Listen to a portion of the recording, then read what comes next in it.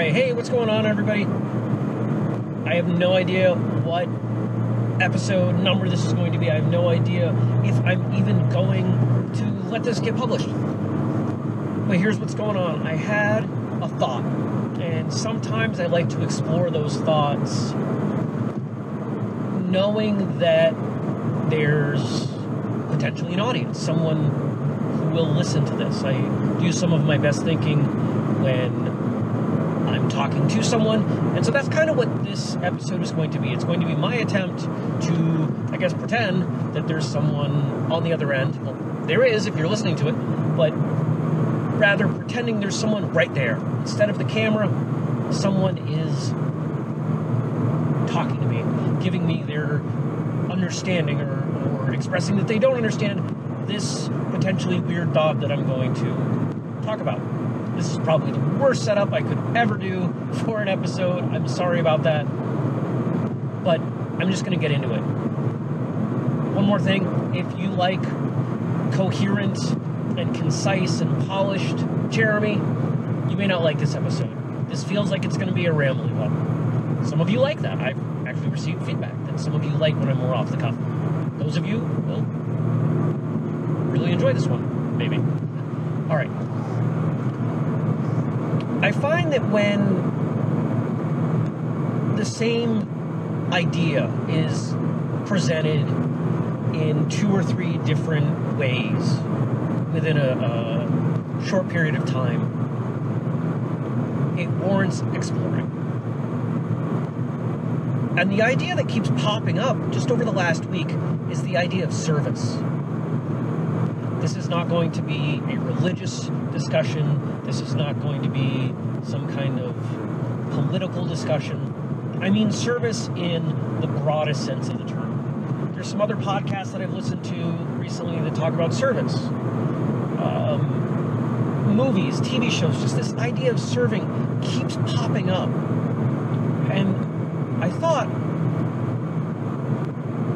what does service look like in the context of martial arts? It's not something I've ever considered, and I'm not sure why. So what is service? Service is the idea that you're doing something for someone else. We could get into this pretty deep philosophical discussion about whether service for someone else is ultimately for your own benefit because it makes you feel good. I've heard that argued pretty intelligently in the past. But I don't want to go there because I don't think it matters for the discussion that I want to have.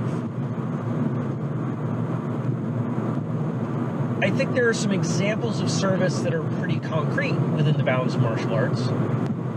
Quite often we have individuals who will start a martial arts school because they feel called to pass on the knowledge that was shared with them. Sometimes those schools are operated at a break-even or a minimal profit. Some of them are knowingly run at a loss. Some of them are done as nonprofits or very inexpensively. There are a lot of different ways that you can do that. I'm going to momentarily break the law here. Okay, good. And check the directions of where I'm going. All right. But that also is not the place that I want to go with this idea of service, because I think it's so much broader. When I think about service, I think about it as a mindset more than an action. If I serve you, I could serve you a meal. I could serve you, here's how you do that form. And that's a bit more transactional. It's a bit more of a fixed time frame. It's shorter. And that's pretty easy to do. I can serve you by teaching you something, and I don't have to enjoy it. Now, the more I do enjoy it, more than likely the better the job I'm going to do. I think we all have had examples, whether it's in martial arts or other areas of life, where someone has taught us something and they didn't like doing it. They didn't want to do it. And thus the end result or the effort they put in, the energy they put in was lacking. And then, of course, you have the flip side. People who enjoy teaching or serving, sharing, and they're much better as a result. But what about service as a mindset in the martial arts? Let's take the extreme example, because I find those are easier for me to think through. What if, from here on, everything I did as a martial artist was under the umbrella, the guise of service? When I go to class, I consider myself serving the instructor and the other students. If I go to a competition, I'm serving, if I'm competing, I'm serving the tournament promoter, I'm serving the referees, I'm serving fellow competitors. If I'm a referee, I'm serving those competing, the tournament promoter. If I go to a seminar, I'm serving the other attendees, the host, the guest instructor. Not really a difficult concept to wrap your head around. And certainly you could do that in that way. If someone was really inclined, you could probably go back in time. You wouldn't have to go back in time. You could pull up a map and you could probably figure out where I am right now. Anyway, it's pretty simple, I think, to just look at individual actions or short, compartmentalized actions. I go to class as a student, and I consider myself serving the other students and the instructor. How is that different than me attending class in a selfish way? I think that's the alternative, right? If you're serving others, the opposite of serving others is serving yourself. The word selfish tends to be battered around as a negative, but certainly you have to be selfish at times. You have to take care of yourself. The cliche example of you've got to put your air mask on if the pressure drops in an airplane before you put on the mask for someone else, because you're no good to anybody else dead, right? So I think we all can get behind that. You've got to do some things for yourself. And I'd say that 99% plus of martial arts students are attending class for selfish reasons. They're doing it because they want to learn. They're doing it because they want to get in shape. They're doing it because they want their kids to go. They're doing it because it's a good excuse to get out of the house, whatever. They're doing it for their own benefit in some way. And when you're doing that, your accountability is only to yourself. So if you go in and you're having a rough day, maybe you slack off a little bit. Maybe instead of delivering 100% of what your capacity is, you're delivering 60 or 75 or even 90, maybe 40.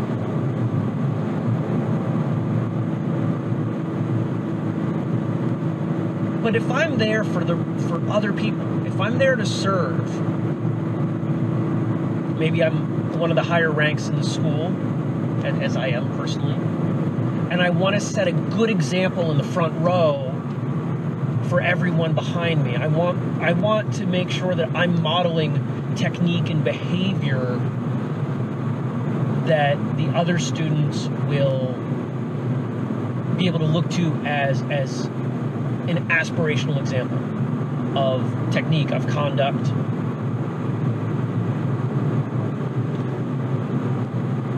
If I'm serving the instructor, I'm there ahead of time. and maybe I help clean. Maybe I am offering as much positive energy just in the way I carry myself during class as I can. Those of you who have ever taught, especially if you've taught long term, know how horrible it is to teach a class that has just no energy, or negative energy. Everybody's just kind of blah that day. So having at least one person there who's just really fired up and excited to be there can be the difference between a great class and a terrible class.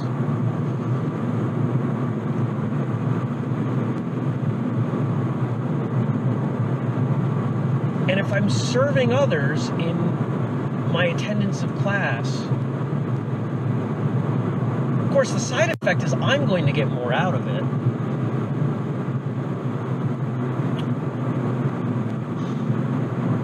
Which is good. But I think everybody else is going to get more out of it too. I think the irony is that by putting others first in the way I train, returning from 2 to 156. Oh, you also know I'm in Maine now, if you didn't.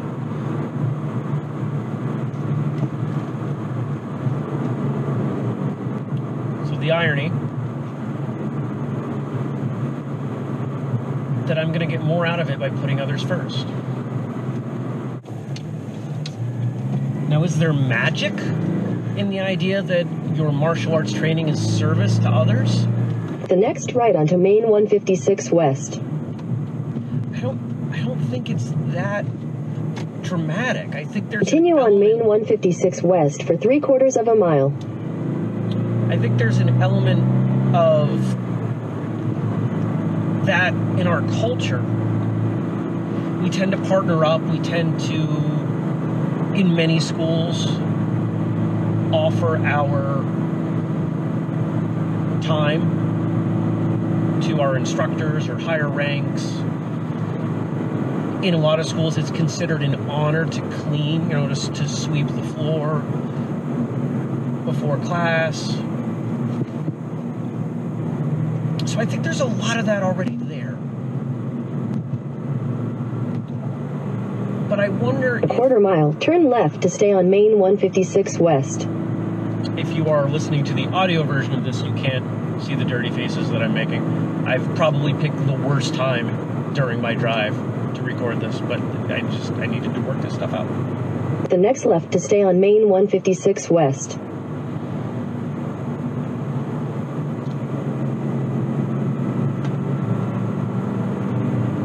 Continue on Main 156 West for 2 miles. It wasn't even a left, silly Google.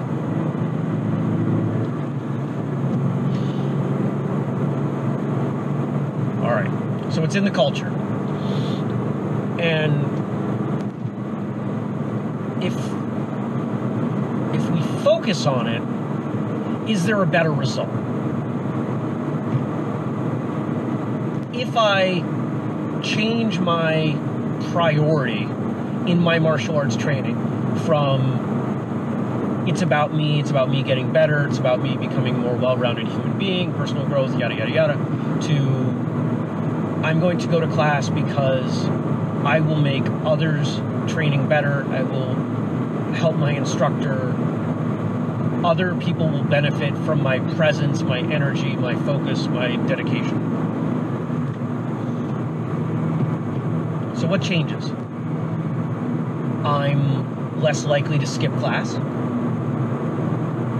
I'm more likely to practice the things that I don't do well. I'm more likely to have a good attitude.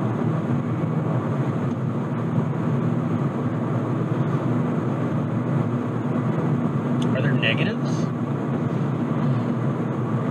I may work on the things that are important for other people's development. Half a mile, turn left to stay on Main 156 West. Or things that my instructor wants me to work on that maybe I'm not as interested in. Maybe my self-exploration of martial arts, or my, I guess, experimentation of my own personal martial arts. The next left to stay on Main 156 West, then turn right to stay on Main 156 West. Flavor. Hey, you know what I can do? I can turn this way down. Sorry. I typically play music while I'm driving, so the stereo is up at the level that it was when I had music. Actually, it was podcasts. So yeah, I guess there are some minor negatives in there, but they're pretty negative. So what do I do with this? If I see overall benefits in treating my martial arts training as service The second right to stay on Main 156 to others, West.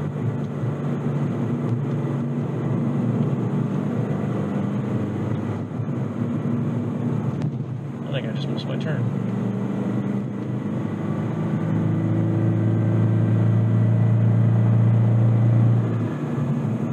Continue on Zion's Hill Road for 3 miles. Yeah, I don't want to do that. Hold on. I gotta find a spot to turn around.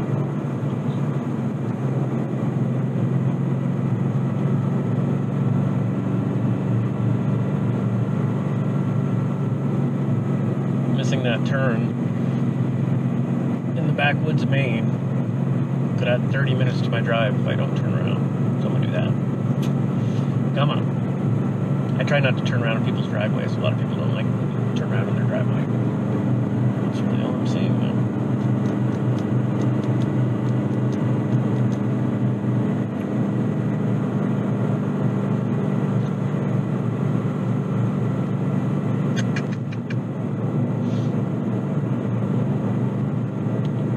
I'm gonna have to shift focus here. We may edit this part out.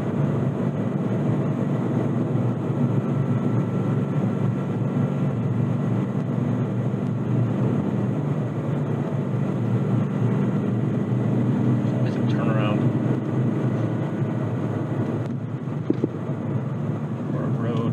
Here, we're gonna pretend this is a road.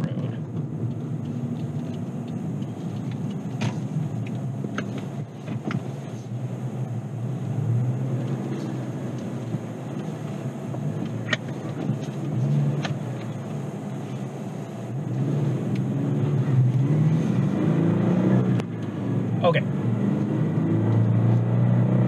Hey, I did warn you, this would be a rambly episode.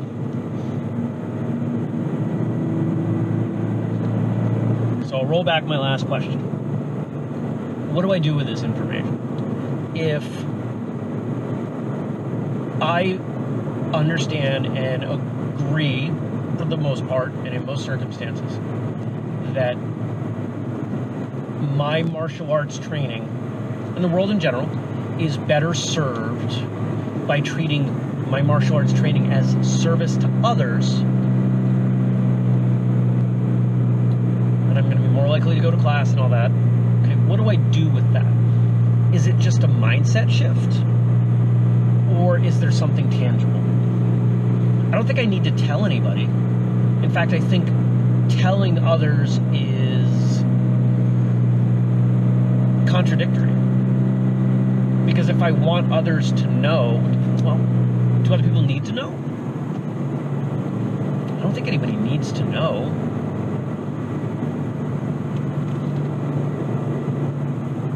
I think in telling other people, it looks like you're looking for something. The next left onto Main 156 West. You're looking for a pat on the back. Continue on Main 156 West for 6 miles. Gonna get 6 miles uninterrupted. I don't need a pat on the back to do it, because that's the opposite of service, right? True service is done without something expected in return.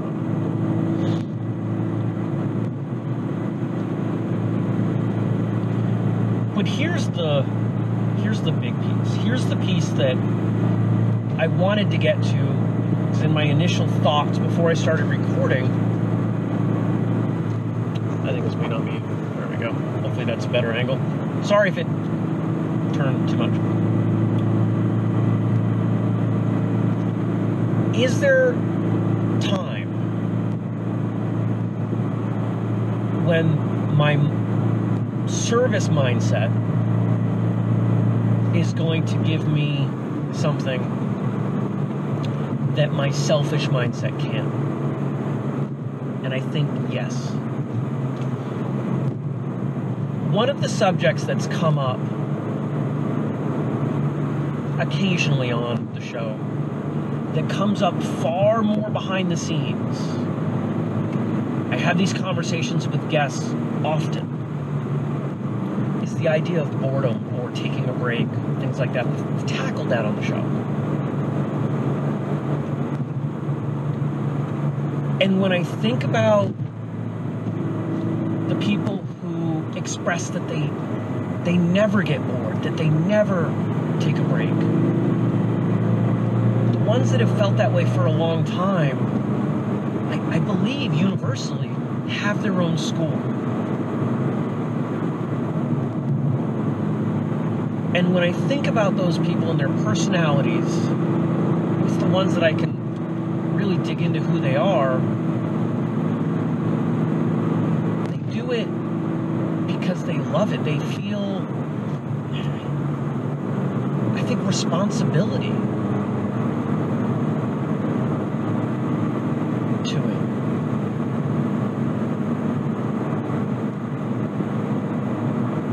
And I wonder if that's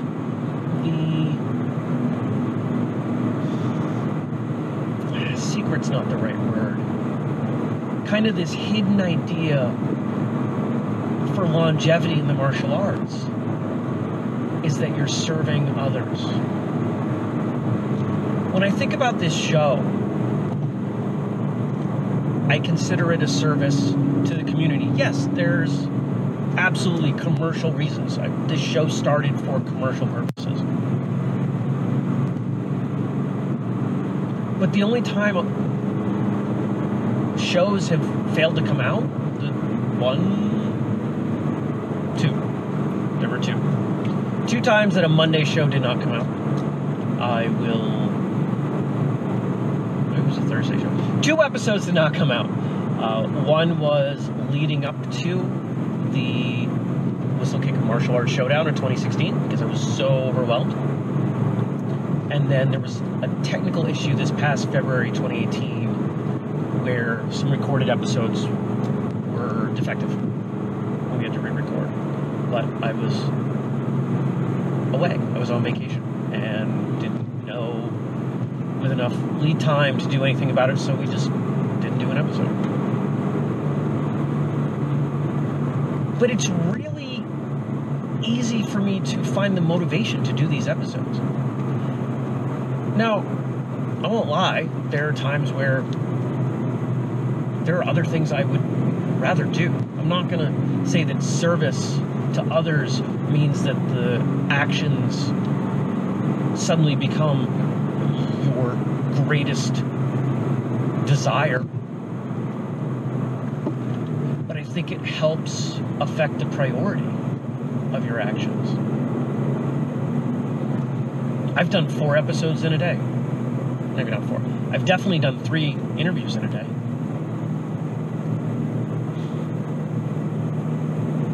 I don't like doing 3 interviews in a day. It's too much. But I've done it because that's what needed to be done, to accommodate the guests that we wanted on the show to bring to you.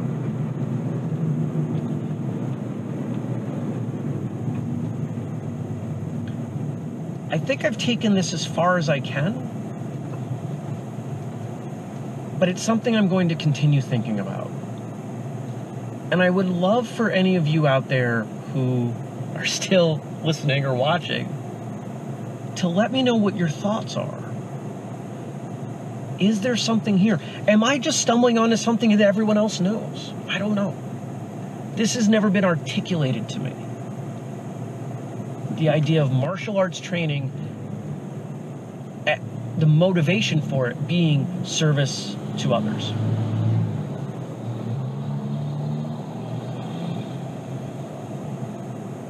Yeah, let me know. I'll probably say something in the outro. about how to get a hold of me or stuff. So I'm going to let it go here. And yeah, thanks for listening or watching. I'm probably going to throw an outro now.